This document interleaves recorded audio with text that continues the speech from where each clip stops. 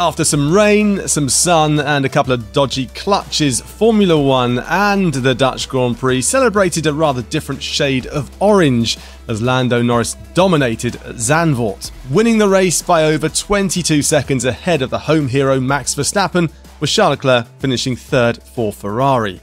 But before we get to the analysis of the race, here is the result.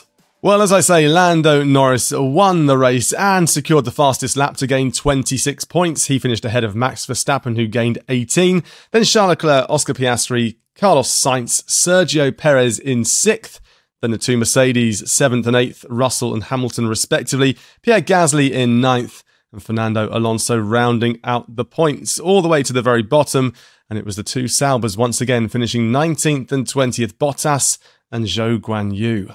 Well, joining me to make sense of it all, I'm delighted to have, once again, Jake Boxall-Legge, aka JBL, and Filip Cleeren. First of all, JBL, how are you doing? I'm pretty good, thank you. Yeah, it's nice to sort of have everything sort of back on the F1 hamster wheel. So, yeah, looking forward to seeing how the second half of the season goes on. It's not as creaky as it was before. Hey, Phil, how are you getting on?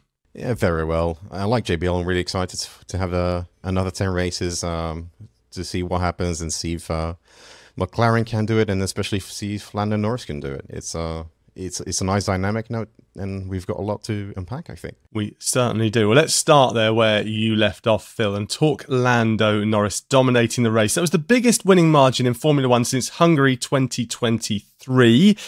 How surprising was it to see him win so comfortably, JBL? I think by that margin, it was a little bit of a surprise. I think this was the sort of vein of performance that was always going to emerge. And obviously, before the summer break, McLaren hadn't put a lot of resources. It hadn't put a lot of effort into bringing upgrades into the first half of the season because it was pooling all of its resources into the second half. So it had brought that Miami upgrade. It brought small kind of track-specific bits in the interim, but it seemed that all of that wind tunnel time, all of that resource, all of that money that they'd ring-fenced for upgrades and that sort of thing, that was being pushed towards the after the summer break. And so with that, what you've then got is they've got more time in the second half of the season to spend on potentially further upgrades or to get the ball rolling on next year's car. So it puts them in a really good position updates-wise, but all of that culminated in McLaren having a very, very solid basis for the car this weekend. Zandvoort seemed to play to its new strengths that have sort of been brought into place with the new rear wing, which I can probably touch on a bit later on. Although it wasn't entirely surprising to see him take the win by that margin over Max Verstappen, it was quite a statement, certainly. Yeah, it was certainly a whopping victory, as you say. Phil, how much did McLaren's new upgrade package have to do with that dominance in Zandvoort? Well, listening to Andrea Stolle, it certainly seems that it did work. McLaren is sort of a unicorn in that everything it does sort of works, and a lot of teams are struggling to put upgrades on a car and actually do what they promised in the wind tunnel. So it's another McLaren update that worked. How big was it? I mean, we think they already had the fastest car without it. So is it going to be 3/10 worth that the gap was to Verstappen in qualifying? I don't think so. It's probably going to be less than that, but it's impressive to see another upgrade that works. I mean, a new brake scoop, front and rear suspension, that all sort of plays together in optimizing the airflow. And then you've got another high downforce wing. Not as high downforce as a wing Red Bull used. It was a little bit lower in spec, but still, another upgrade. And it's interesting to see McLaren tackle their weaknesses, as Jake touched upon. We know they were never very good at aerodynamic efficiency, and now we've seen them every type of circuit they go to bring a new rear wing, and it's more efficient than the previous one, and it's going to stand them in good stead. So, yeah, impressive. It's not entirely down to the upgrades that the winning margin or the pole margin was that big, but it certainly played a part. And just to add to that as well, the other aspect of it was with regards to DRS efficiency as well. So that's a trick that we've known Red Bull has had for a very long time. Well, last season, since the start of last season. And what you'd get is you have the diffuser, the beam wing, and the main rear wing all kind of working together they're all coupled up, and they're all, responsible for producing the rear end downforce. And so when you're coupling them up, you get this wake pattern behind them. And what this does is it improves the acceleration of the airflow underneath the floor, so it gets the floor working a little bit harder as well. So that's where you're creating rear end downforce. When you apply the DRS, it creates that decoupling effect. So that wake zone is reduced a lot more. So perhaps the floor's not working as harder. The beam wing is also quite shallow. Say take the Red Bull, for example. It was very shallow last year. So when they opened the DRS, that decoupling effect was a bit bigger. And that's something that I think all the other teams kind of cottoned onto. McLaren took that forward and said, okay, how can we make this even better? And I think that's pretty evident in comparing Norris versus Verstappen's laps between Hungary and Zandvoort. And this was something pointed out to me by my colleague Alex Kalinauckas, who'd sort of taken a look at the GPS data and gone, oh, do you think there's something in this? So I had a quick look. You've got two sort of big, well, not very big, but two straights at Hungary with DRS. You've got the start-finish straight, and then you've got from turn 1 to turn 2. In both of those, Norris, top speed-wise, was behind Verstappen. Now in Zandvoort, if you take a sort of equivalent straight, so let's between turn 10 and turn 11, Norris is up by the same margin Verstappen was in Hungary. So there's a reversal here that with DRS applied, McLaren has now uncovered a little bit more top speed. Now, there are caveats. Verstappen was in a slightly higher downforce package. Perez was in a lower downforce package relative to his teammate, but also relative to Norris as well. So he did have more top speed, but there's the trade-off there in that Perez was all over the place in the other sectors, and so that's why he wasn't as quick as Verstappen in qualifying. But it's really interesting to see how McLaren has kind of taken that on board and moved it on a little bit more as well. You don't want to just sort of match Red Bull and innovate. You want to match Red Bull and go, okay, how can we beat them? How can we improve upon that? So that's something that McLaren has taken care to do. Obviously, improving the efficiency is number one goal, but getting the DRS to be even more powerful, that's another big step. Is it unusual that this season we're seeing quite a lot of teams being surprised by their performance on track over what they expect, whether it's positive or negative, Phil? It does seem to be quite a lot this year where teams are saying, blimey, we got much more performance than we expected, or sometimes don't know what happened there. Yeah, I think it's very much inherent to these rules where there's sort of a black art of translating what you see in the wind tunnel in pristine conditions with no bumps and no yaw, no wind, to a racetrack where you do have all these bumps, and these cars are so low to the ground with these ground effect rules that they get upset so quickly, and they generate downforce in different places in different ways. So having the balance between low speed and high speed is sort of the holy grail of how to make a 2024 F1 car sing. And we've seen a lot of teams that are just struggling to keep your car in the window, because whether it's tire temperatures, whether it's ride heights, it's very easy to fall into it and then fall out of it again. So I think that's a big factor in why so many teams have struggled to put upgrades, and why, for example, we've seen with Mercedes in Zandvoort, they suddenly fell out of the window, or at least Lewis did in qualifying, and it was just suddenly nowhere. So yeah, it's very much these rules, and I don't think any team has like 100% understanding of how to keep their car balanced and in the window throughout any race. Yeah, it certainly makes for some surprises, doesn't it? What about Red Bull then, JBL? So was this down to McLaren being utterly dominant from Norris's perspective, or was it down to Red Bull experimenting with their setup? And just to add to that as well, is it right, do you think, that Helmut Marko is so alarmed at the performance of the McLaren, and should he be? I think he probably should be, if I'm being honest. And there's a lot of experimentation going on at Red Bull to a certain degree. Perez and Verstappen were on two different aerodynamic platforms. So Perez had a slightly more low downforce package, had the most recent floor upgrade. Verstappen, I believe, rolled back to an old floor and had a slightly higher downforce package because Red Bull was anticipating a lot more tire deg that didn't really come during the race. But I don't think that explains the half second a lap advantage that Norris had for the majority of the race. I think looking at Red Bull's progress through the year, it has stalled out. The upgrades that the team has brought haven't necessarily brought the performance gains that they've wanted. In fact, actually, I think if you listen to Verstappen throughout the year, whatever they have brought seems to have induced some, let's say, less than hoped for steering characteristics. And he's finding it really, really difficult to kind of get on top of it. We speak about this relatively because it's still a fantastic car and it's still the second best car on the grid if we assume that McLaren is now the fastest. And it does sort of like smack of Mercedes last couple of years declaring a disaster despite having the second, third best car on the grid. That's just how ultimately competitive they are. But yeah, just I think Red Bull has not been able to tap into what makes the RB20 tick. And that's the main thing here. They speak of needing to bring more upgrades, but what good is that if they don't work? If they sort of don't take to the car, and there's kind of no point. And it's almost like they need to go back and rethink, how do we redefine our upgrade sort of schedule? How do we redefine how we work with our simulations and work with wind tunnel data and that kind of thing to produce new upgrades? Because McLaren seems to have got it very, very right. Mercedes is getting it a little bit better. Red Bull kind of isn't. That's the situation here. We're going to have to see how it works out, doesn't it? Particularly when it comes down to the Constructors' Championship, and there's some concern about the Drivers' Championship as well.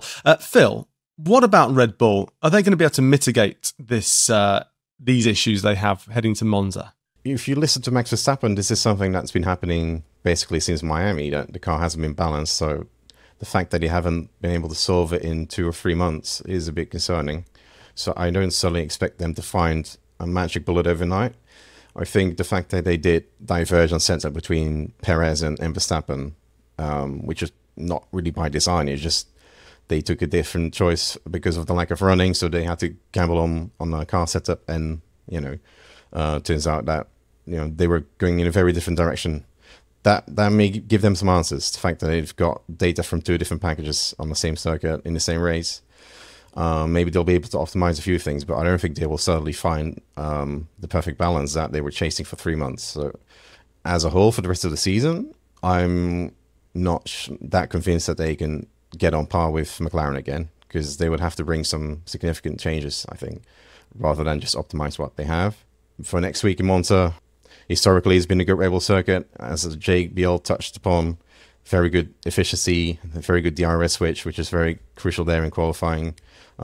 Yes, they were beaten to pole last year by Ferrari. Let's not forget, Ferrari had a bit of a Monza special there for the Tifosi, especially for one lap. But I think it'll be close. I don't think it'll be as big as in Zandvoort, but we'll see. McLaren have improved their efficiency as we discussed, so they've promised more upgrades there as well. So it wouldn't surprise me if they brought another rear wing there that is a bit more efficient, a bit more optimized for low speeds, for high speed, low downforce circuit. So I think it will be difficult, but I do think Monza in particular will be quite a close one. But then you go to circuits like Singapore, where obviously Red Bull were very much in trouble last year. I don't think that will change at all, because they haven't been able to fix those issues. So if you look at the balance of circuits that are coming, I still think McLaren are very much in command. Extraordinary, isn't it, to see how it's all switched around here. And McLaren, yes, they're 30 points behind in the Constructors' Championship, but there's 9 Grand Prix to go, and they're nibbling away at like 10 points every single Grand Prix. And there is that look at Lando being 70 points off with 9 to go. It's not beyond the realms of possibility, is it? But, JBL, for Lando to claw back that 70 points and then gain an advantage, he needs to start nailing the starts. How much of a concern for McLaren is it that both he and Piastri are struggling off the line? And we've got a stat here that Lando Norris is 0 from 6 in the American way of saying it, 0 out of 6 in leading the second lap after starting from first. So you really need to nail all parts of the race, and the start is crucial. Yeah, it's absolutely crucial, but I don't think it's as crucial as it was before, and that's the thing. I think McLaren's made such a step forward now that you saw that happen at the weekend. You saw Verstappen take the lead.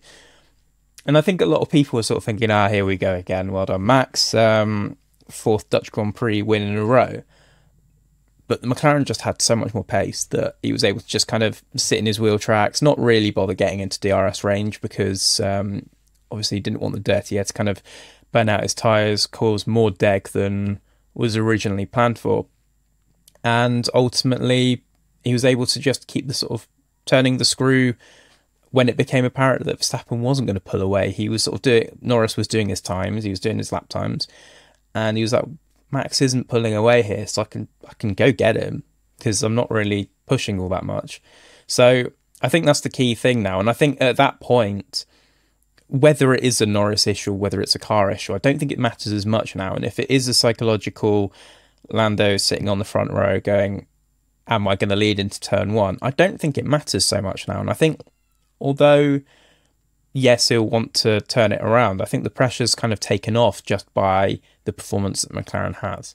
So I think, and I think it would be the situation if Piastri had been a little bit stronger in qualifying and had out-qualified Verstappen second, which is very much possible, then I think that pressure's off then at that point, because maybe, Piastri suffered the same sort of wheel spin. But yeah, I think in that scenario, both of those cars retain the lead if they're both on the front row together. And that's kind of what McLaren needs to do now, just make sure that both cars are on the front row, and then it just takes the pressure off of Norris so much more, because ultimately, although they don't say that they want to use team orders, at some point they're going to have to do it because Norris is in a title fight here.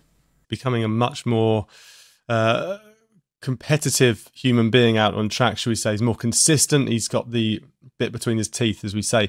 But just staying with that, though, it is always better, isn't it, if you're starting on pole, that you go into turn one in the lead because you stay away from a lot of mess. Phil, with that in mind, and also with what JBL was just saying just there, how disappointed will McLaren be on Oscar Piastri's performance? Because he was out-qualified by his teammate. He got stuck behind Charles Leclerc, and this is in a car, the same car, that finished 22, 23 seconds ahead of the rest.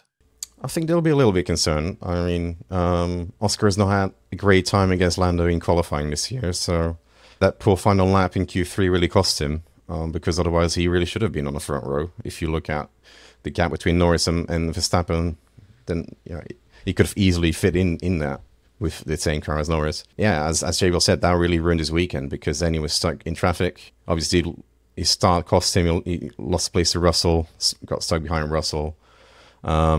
And then after Russell pitted, they had some clear air, and he showed he had some pace in that car. He just couldn't show it. And the second stint, he managed to get past Russell, and then he immediately went up to Charles Leclerc and got stuck again in traffic. So you could argue, why didn't he overtake them? Because Norris overtook Verstappen. I think, Verstappen having that Monaco rear wing, that was a bit of a parachute on the straight. I think that really helped Norris. And in terms of top speed, Russell and Leclerc were probably a little bit more hard to overtake.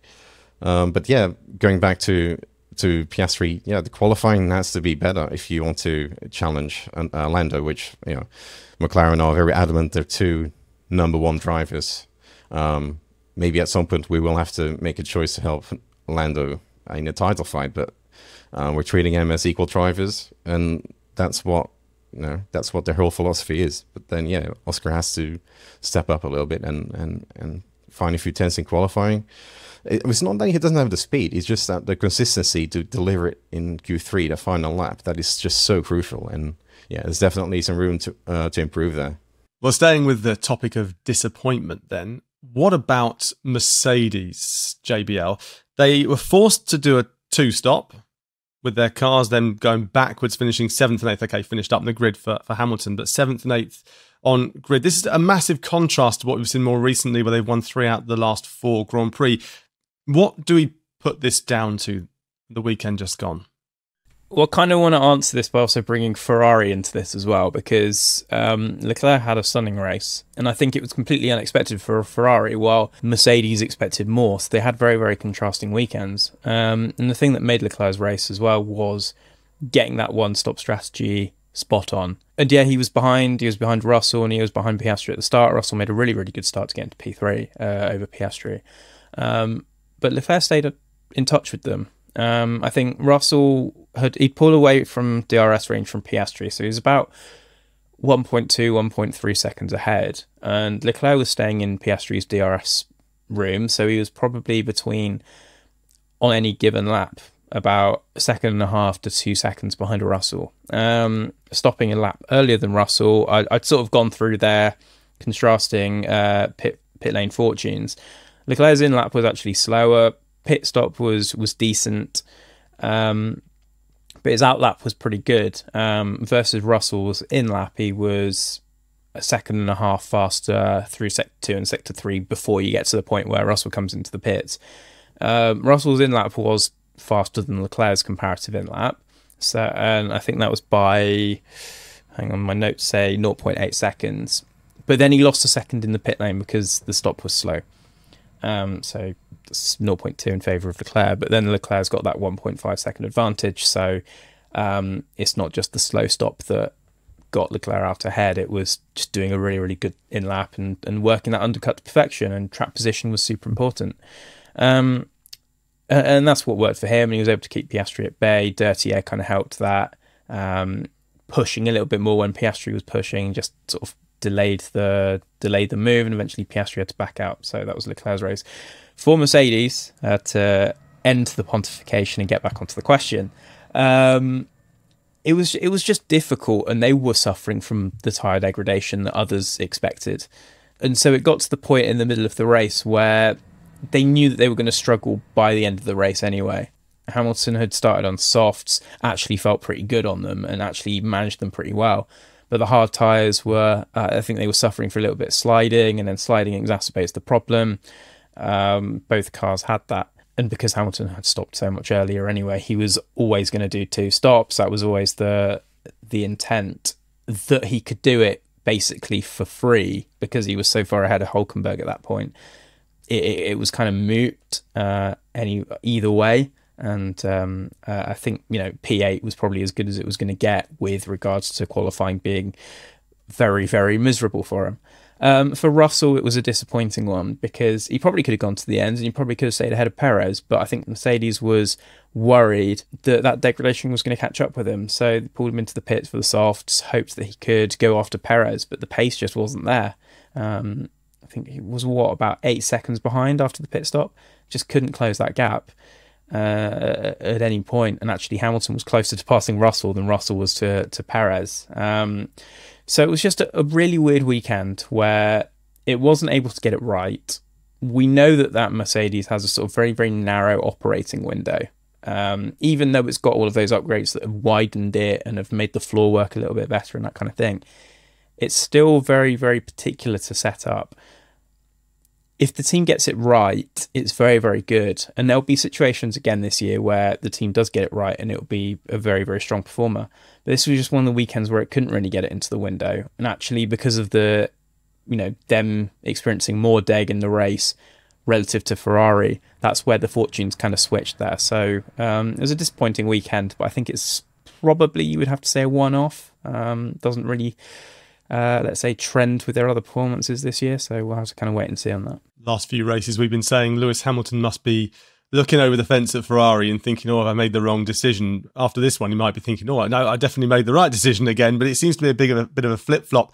George Russell seemed pragmatic in his response. So Lewis Hamilton said he thought he could finish top 5 if he got qualification right. And as you say, the two Ferrari drivers seem to be cock-a-hoop and very, very happy with their performance. But Phil, I like to focus on the negatives. And the negative this time out is what a weekend again at Williams, in particular, again with Logan Sargeant, who had that massive off in FP3 that resulted in a complete rebuild by the team. And since then, therefore he missed qualifying. And since then, there are rumours circulating, aren't there? Vultures are now circling around him to say maybe he'll be replaced immediately. Should that happen? Will that happen? And if so, with who? Yeah, it's hugely frustrating for Williams. I mean, they've really been up against it this year. We all remember their spare car situation in Melbourne, where Sargeant had to withdraw from the race after a crash for Albon because they didn't have a third car. They've really been up against it. They worked so hard to get their spare capacity built up, to get these upgrades out that they finally managed to get out in Zandvoort, and then Logan crashes. Yeah, crashes pretty much every bit on the car, which is super frustrating. It's very unnecessary as well. Just, in practice, dipping a wheel on the grass. I think it's reminiscent of what he did in Japan early this year, wasn't it? And in FP1, it's kind of similar circumstances. So, yeah, I mean, the one thing he needed to do was to be more consistent, and yeah, it just doesn't help his case at all. And yeah, in one way, yeah, you should argue for him to be replaced, but then by whom, right? How many good options do Williams have? What they need is somebody reliable that can bring in points alongside Albon wherever possible, which is not going to be easy because they have a car that maybe with these upgrades can get in or near the points, but it will be a battle every race. And who's available to do that? I mean, the two leading contenders have emerged to be Mick Schumacher and Liam Lawson, and certainly Mick Schumacher's case, I mean, obviously Toto Wolff and James Vowles are good friends. They know Mick very well. Well, James knows Mick very well from Mercedes.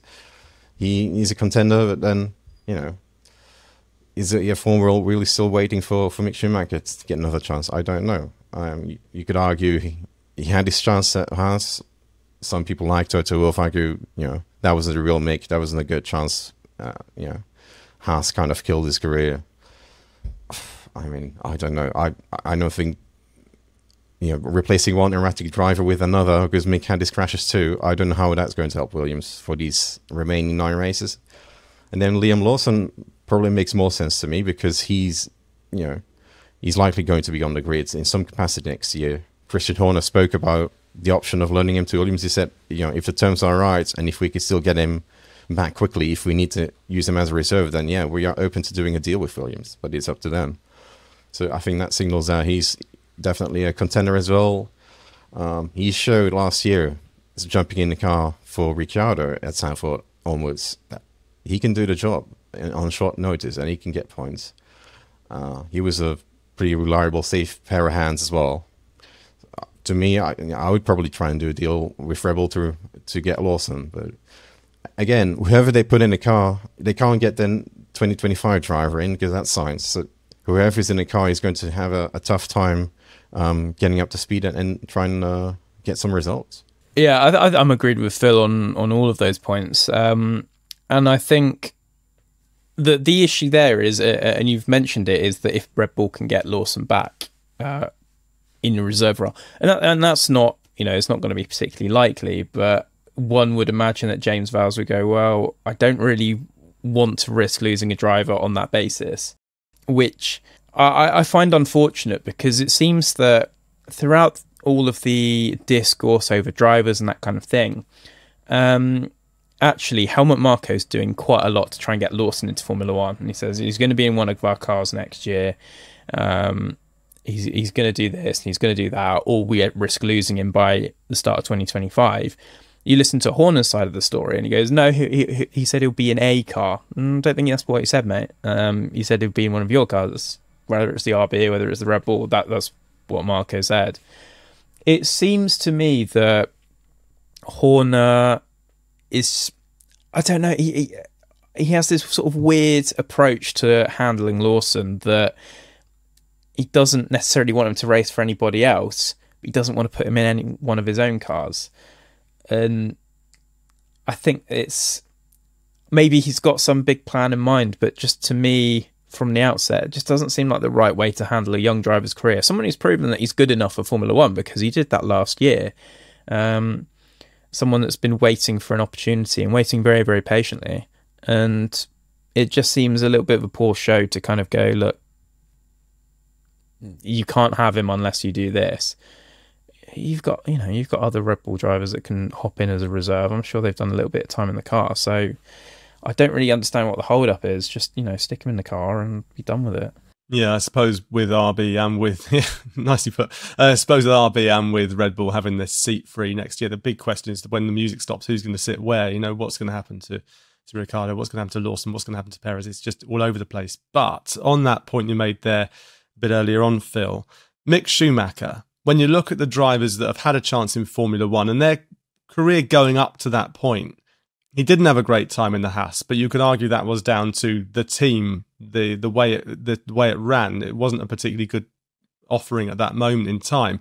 But he has been really, really strong throughout his single-seat race career. So is Toto Wolff right in the assertion that he should be given another chance in F1, and we haven't seen enough from Mick Schumacher? And if that's Toto's idea, why not stick him in the car in 2025? Well, I think Toto thinks he deserves a shot, but not necessarily he does. It's not that good either. No, there are a lot of drivers that deserve to have a shot. There's like a pool of 40 drivers maybe that could theoretically slot into an F1 seat, including former F2 champions. I mean, Filip is part of that. He was an F2 champion. He's never even had a chance. So make us at 2 seasons, which is more than most people. Yes, his season at Haas was seriously compromised. But, then he stuck some experienced drivers in that car and they did a lot better. So I don't know. Again, you're looking for somebody reliable that doesn't crash, and unfortunately Mick has that reputation a little bit. So does he deserve another chance? Maybe, but the question is, are other F1 teams still waiting for Mick Schumacher to make his grand return? I'm not sure that he's top of the list necessarily. I guess it's easy for a team principal to say you should give this guy a try, but we're not going to. But you be the guinea pigs and see how it works out. JBL, let's have a quick look ahead at the weekend coming then, and Italy. Now, we know for sure that Kimi Antonelli is going to be given a test in FP1 in George Russell's car, but do you think Mercedes will go one step further and announce him for 2025? And a little additional question for you on that one. With Lewis Hamilton moving away from the team at the end of this season, why not have the test in his car? So first of all, I can touch on that one first, which is both drivers are going to have to vacate their seats at some point this season. So I don't believe Hamilton's vacated this season. I don't have the stats in front of me. That's not happened yet. So that will come later in the season, and certainly Antonelli will drive then. And everything is trending towards him being given the seat for next year. And our colleague Ronald Vording was in a media session with Toto Wolff over the weekend. And there was I think Mercedes would like it if I just put a slight hint that Antonelli would play a larger part in the team next year. I'll put it like that. Just to make sure that people aren't upset with me. So everything's trending towards the direction of Antonelli getting the seat for next season. I think Mercedes has trended that way for a while. I think they've they've obviously been very, very enthusiastic about his talent and his potential. We're going to get to see that on the weekend. I think, it's going to be a lot of pressure for him. I suppose the home race is kind of throw him in at the deep end and see if he sinks or swims. I imagine he'll swim. He's had a lot of preparation for this moment. And although his Formula 2 season hasn't gone to plan, I think the series itself is becoming sort of more and more in irrelevance. It's all about how these drivers work with F1 teams now, not how they perform in a series where there's a lot of kind of noise. Let's say you've got reverse grids, not particularly great reliability, these sort of fluctuations in performance, that kind of thing.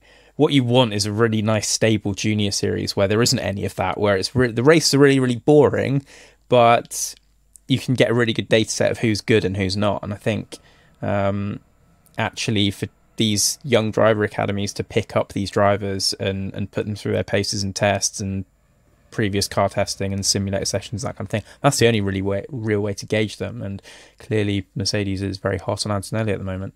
Yeah, and the other thing is, the only reason why Antonelli hasn't been announced, in my view, is because Toto was still hoping to get Max at some point. So because Antonelli is under lock and key as his driver, he could have waited until Abu Dhabi to announce him, as long as there's a sliver of hope that Max might be persuaded to join Mercedes. Then there's no reason to announce Antonelli yet. But I think that an announcement seems to be coming soon. Also, shows that he's sort of given up on that. And Toto revealed that he had some talks over the summer with the Verstappen camp, where they sort of agreed that we would like to theoretically work together at some point, but it's not going to happen in 2025. So let's just move on. Max moves on with Red Bull. Toto moves on with his plans for his drivers. So I think that probably means that 1% chance of however much it was, that Max would join Red Bull next year, would join Mercedes next year, that is now become 0. So then that means there's no reason to wait. Just announce Antonelli, just, let him adjust to that attention, to that pressure for the rest of the season, so you can sort of ease into it more. He's already in demand, obviously. There's no need to wait. Just let him adjust to that status of being an F1 driver. Let him work out what he's going to buy with all that money. That's what he's got to do. Look, gents, we're about to end it there. But before we do, wild predictions then. And I'm going to force a question upon you and then ask you for any beautiful little nuggets you can give us ahead of it. But prediction-wise, 30 points in the Constructors. McLaren now trailing Red Bull. What will the deficit be come the end of Monza, Phil? Ooh, putting me on a spot there because I have to try and do maths, which is quite a challenge. Well, I do predict Lando will win again and Oscar will be third on the podium. So that's... the gap's going to close in your opinion? The gap is going to close. Say Max takes second, Perez fifth. Quick maths. Let's say 16 points fewer. So 14 points. Wow, I was actually just going for a rough idea, but thank you very much indeed. I thought you were actually asking me a math question. No, it was more like, but it doesn't look, you've dealt with it beautifully. Now JBL's got to somehow top that. Oh, I'll say 14 points as well then.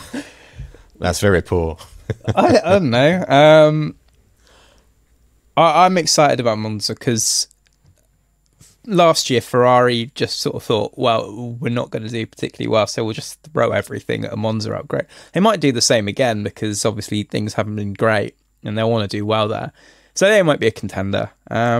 Mercedes might be a contender. So I don't think it's quite as clear cut as Red Bull versus McLaren. I think we'll have a few more factors in that, and I think therefore one of the Red Bull drivers finishes a little bit further down the points, another one sort of there or thereabouts with the podium. So I don't know, it could be anywhere between 30 something and no points, somewhere in there. Right, thanks very much. But your instinct, JBL, just to be clear, is that you think the gap might close a little bit, but you don't know by what? Yeah, I think I'm just hopeful for an exciting That's race. All I was hoping for, that kind of answer. Really. Something like that. I reckon everyone's switched off. Everyone's switched off by now. But listen, gents, thank you very much indeed. We'll have to see how it plays out over the course of this weekend, but it's been an absolute pleasure as always. And before we disappear off, let's have a quick look at the championship standings.